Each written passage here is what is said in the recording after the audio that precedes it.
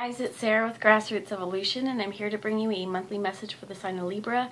So guys, if you're a Libra, or if you've got it in your chart somewhere, if you were just drawn to this message, it may be for you, but do keep in mind it's general, and I can't possibly hit everyone's situation.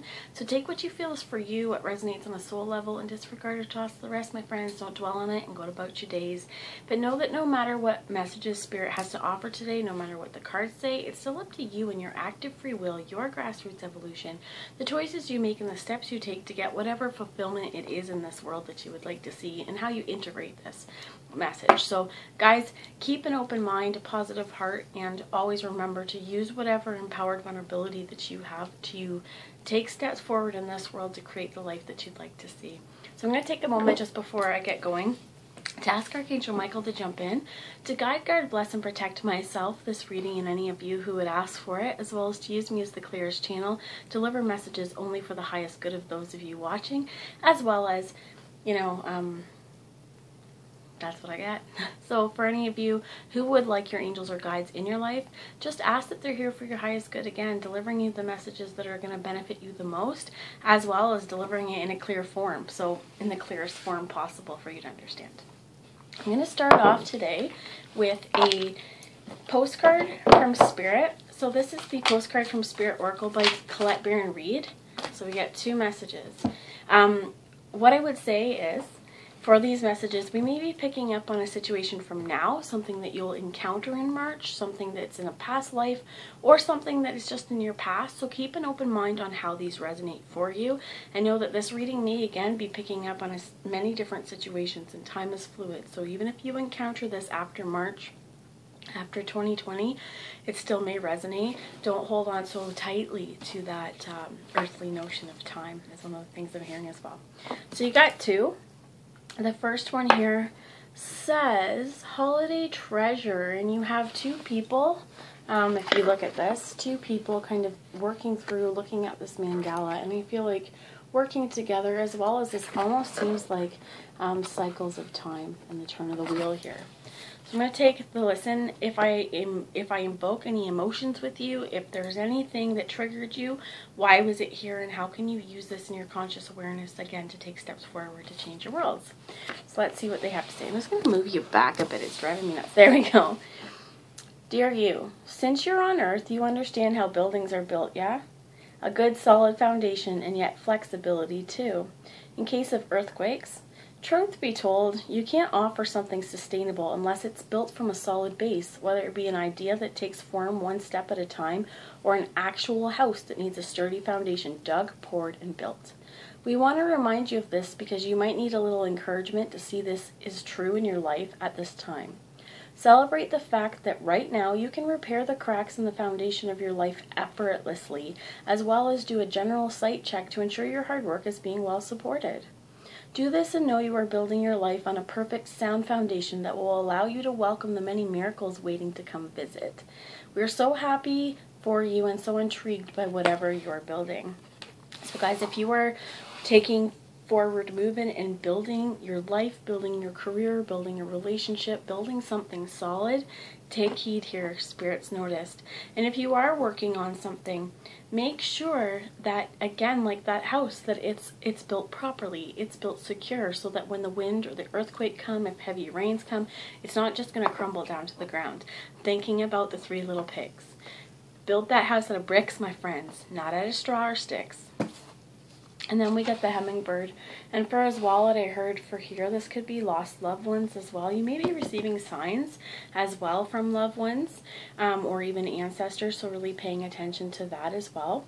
So the other message that I have here is, we have the hummingbird, right? It says, with love.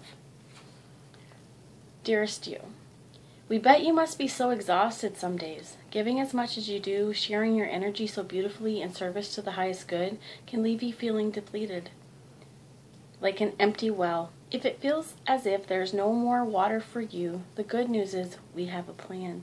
Today, go take a relaxing bath, book a massage, read a novel, buy yourself flowers, or plant some in your garden. If you can't get into your garden yet, plant some in a flower pot, have it around your house. Make some time for self-care. Not more work on yourself, but By tending to yourself now, you are reminded to do so more often. And be sure to use a word that might have caused you anxiety in the past, but essential for your well-being now. No. Say no. Say it with us. No. No, thank you. No, I can't. You don't have to explain. Just say no gently but firmly, then go for a soak. Life will wait for you to bring yourself back to center, replenished and ready for more adventures. We love you so much. And this is so important in our own lives. Whatever we do, keeping ourselves stable too, keeping our own foundations firm as well. Because when we do things and we get so busy with our life around us and we don't take time for self-care, this could be, again, enough sleep, getting to bed early, going for a walk, not so much at picking yourself apart and seeing where you need improvement, but just places where you're going to love yourself and you're going to give your body, this earthly body, or your mind, the rest that it desires, the needs that it has being met. And honestly, taking a nice hot bath and shower, you're really relaxed afterwards. So it's easier for you to also focus on what you need to focus on when it's time to focus it, because you're not depleting your energy. I think this is really, really important as well for our own mental health, to ensure that whatever it is for us in a day, take an hour out of your day to do something that will give you joy, that will bring you pleasure, but that will help you feel stable and solid in your core and in your foundation, and know that whatever you build, it's coming from a very strong and firm foundation and firmly grounded you, and very aware as well as your own hurt self-confidence as well. Check the time here. Okay, I'm going to ask one more message from this, please, before I move on. One more card. There's two there. I'm going to put this one back and I'm going to take the dragonfly. Okay? So, dearest you, there are times when loss is a part of life. Sometimes the loss is welcome, like when you leave a situation not in alignment with your highest good. Sometimes the loss is sudden and painful, like when a loved one crosses over to our dimension. Regardless of the nature of the loss and your control over it, your experience is asking to be acknowledged. Tears are necessary, as is grief. When you repress the natural expression of loss and try to move on too quickly, the unprocessed pain haunts you in destructive ways. We don't want that for you. Instead, let your heart break wide open. Feel the loss and integrate it. See the beauty that was, the lessons learned, and know that as you let go of what is past, ever more of you remains. It gets better, we promise. Your heart expands with more compassion for the world than ever before. Love heals all. We are loving you, sending you love, always and forever. Especially if you've experienced loss, guys, if that part resonated, as well as if you were touched with this hummingbird. I felt it was a lost loved one. If that has been something for you, if you felt lost, remember as well, like this card says, to take it in, to grieve, and to really allow the process of grieving, of letting go, of, whatever it is, regardless if it's a loved one, relationship, job, really feel it out so that you're not stuck in denial and stagnation, because then, as well, you're going to rebuild firm foundations. So take care of yourself, do the things that you know you need to do that's going to bring you peace, because the world doesn't stop because there's a loss. Regardless of what kind of loss this is, it keeps on spinning whether we want it to or not.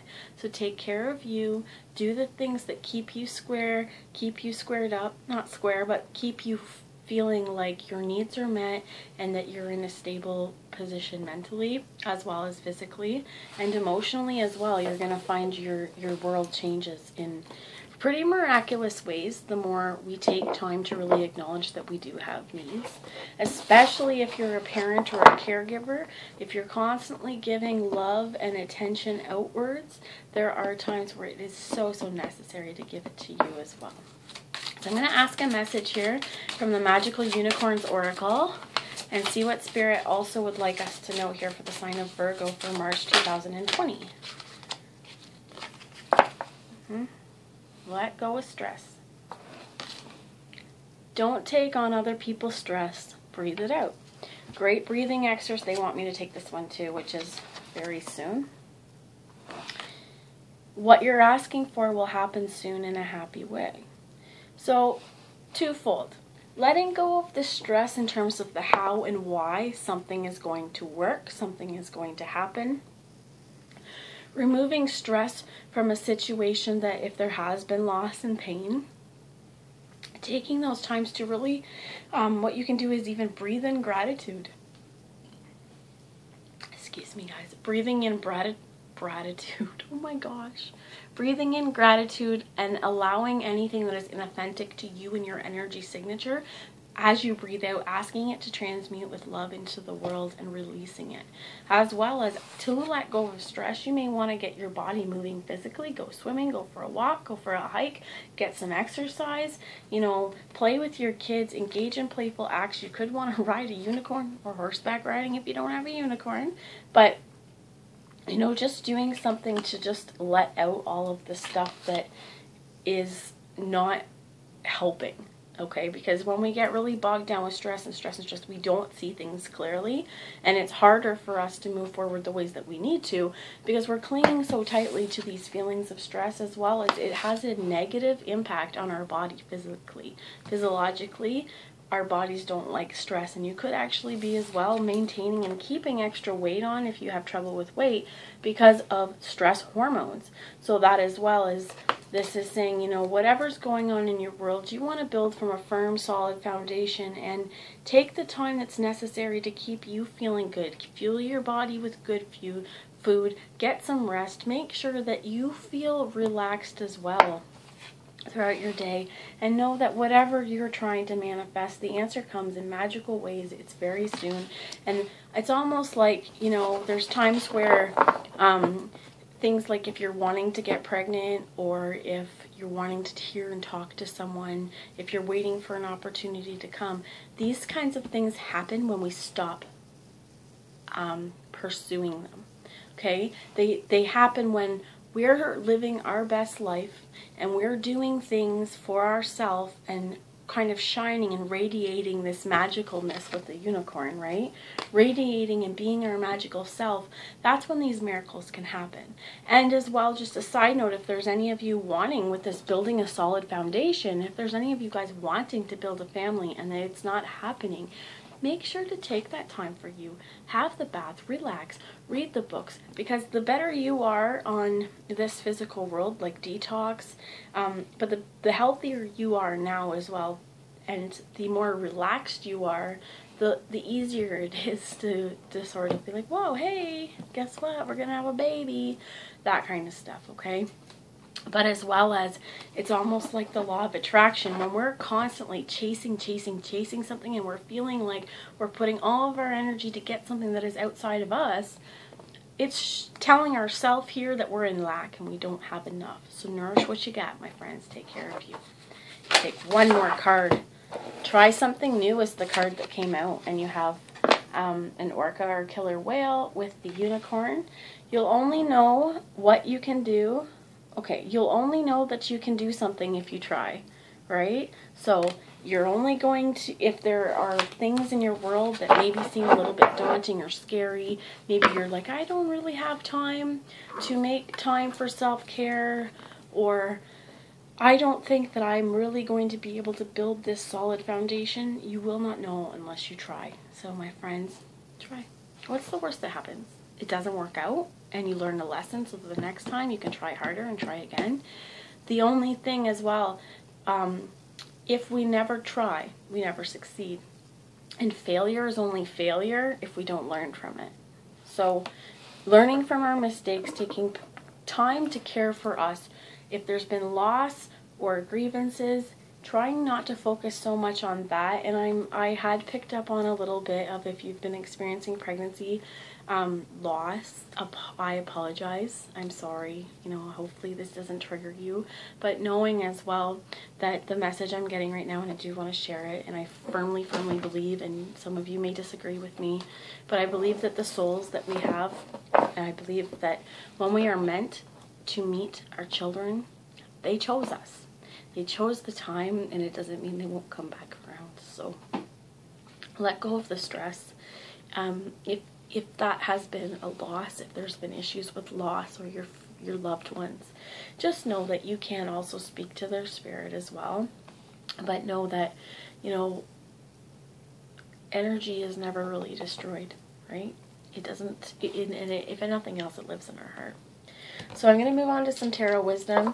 Again, that message may not have been for everyone. It may just have been for a few people or one person in particular. But if it does resonate, take it how it is and, you know, focus on you. Get yourself in a place that, you know, you're happy with you as you are. And I get the Five of Pentacles, which could be feeling out in the cold, feeling lost, feeling not worthy, not good enough. You get the Sun, which is success, right? Very soon, success is happening here. If there is an endeavor you have been plotting and trying to get to, but have felt like outside of it, success is here. We also have the Strength card here as well, that this process is almost you building, strength building, and endurance as well. That through all of hardships that you may have encountered, try something new, right? Try a different way if things aren't working. But success is here, and this is a yes card as well for any of you interested. But I'm going to ask one last message, please, Spirit. Tell me about the Sun. Thank you. And we get the Five of Wands. And this is, again, trying something differently for me. Because if you look, all the foxes are going this way. And they're all going after one rabbit. And the dude here, he's going to go the other way. So diversion as well. That sometimes strength comes from knowing when to fight, when not to fight, when to back down, and when to focus on you and build your solid foundations and what you need in your worlds. That's what I have for you guys. I hope that you have a really great month. And I love you all, and I'll see you later. Bye, guys.